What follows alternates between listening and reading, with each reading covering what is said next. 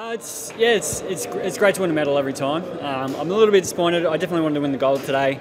It's my 5th medal at a Worlds or an Olympics, and I've won 2 silvers and 3 bronze now. So hopefully one day I'll get the gold. So I'll push on to Beijing in 2015 and also Rio in 2016. Just give it the best I can. Yeah, I was 4th in the Olympic Games in London last year, and my training went better this year, and I didn't have any injuries, and so physically I was in better condition. So I just mentally I needed to be very strong today, and I was. So I'm very happy that I won. 因为前面还是一直在前面，就到12公里的时候一下就垮了，可能就是说训练前。 In the beginning, I was still in the leading group, but I crashed at 12 kilometres. My training has been good, but today in the race, all of a sudden, I felt my legs were very stiff and I almost couldn't walk.